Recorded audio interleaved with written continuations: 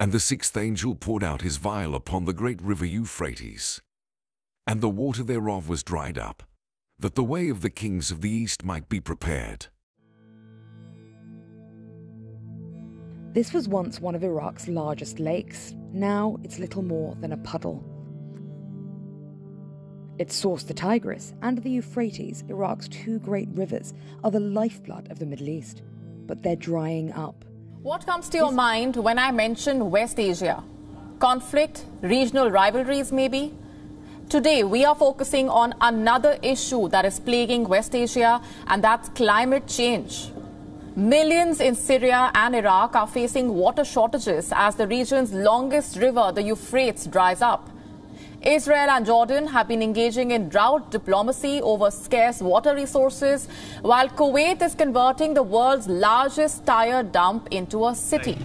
This used to be almost completely underwater. The only way to get inside is on motorbikes, so we're riding in just to see just how bad it's gotten here. Wow, look at this. This used to be a lake. Here, the level water before 1 year, 2 meters. 2 meters? Yeah. That's about 6 feet high. Wow. And now this is just totally dead? Like a desert. Hello, everyone. I hope all is going well with you. It appears as the Euphrates River is drying up. For the last 6,000 years, the Euphrates River has brought the areas of Turkey, Syria, Iraq, and Saudi Arabia unprecedented success. It's been the main source of water for the region, and with it, growth and fertility are unlike anything they'd ever seen before. However, things in the river and times are changing, and with it, questions are popping up all over like, is this biblical? In my opinion, yes, it's 100% biblical. I know some will say the things described in the book of Revelation have been happening since the beginning of time, saying when is his coming? And yes, it is true these things have happened in the past.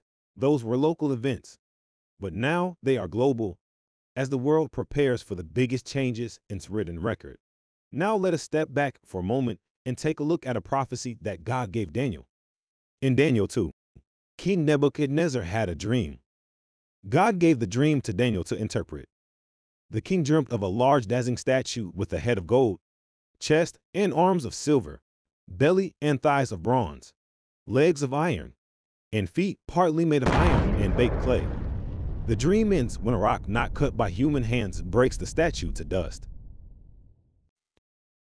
Folks, that statue represents every kingdom from the head of gold, King Nebuchadnezzar's kingdom and time on this earth, to the rock smashing the statue, which is the return of Christ and his everlasting kingdom. The head of gold is King Nebuchadnezzar, 605 BC to 529 BC. Chest and arms of silver were the Medes and Persians, 539 BC to 331 BC.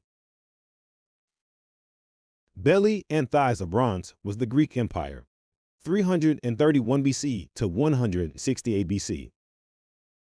Legs of iron, the Roman Empire, from 168 BC to 476 AD. And lastly, the feet of iron and baked clay, 476 AD to today. Where do you think you are in the feet? The toes. That is where we are. The 10 kingdoms that won't stick together as a kingdom. The European Union. As a matter of fact, we are somewhere in the toenails. Such an accurate prophecy. Now, I tell you before it come, that, when it is come to pass, ye may believe that I am he. What an amazingly accurate prophecy. And he told us 2,000 years ago. That is the power of God at work, telling everyone he is in control. These times are special indeed. If you are saved, spread the word. If you're hearing this and not saved, it is time to get saved. And above all, spread the word. We are in the end times.